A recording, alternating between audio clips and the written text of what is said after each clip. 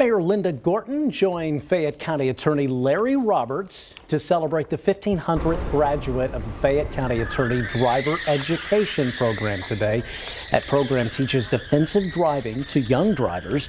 County Attorney Roberts says the goal of the program is to provide education to students in safe driving practices and being prepared for specific difficult scenarios. Parents have written me and talked about their kid has had an issue on I-75 on a wet road, and they start hydroplaning a little, and they write back and start calling me and say that such as that. I don't know if everything that's happened with 1,500 kids. We don't know of any issue where any child has had an accident and is hurt. County Attorney Roberts says he would like to see all of Lexington's high schools have a driving course.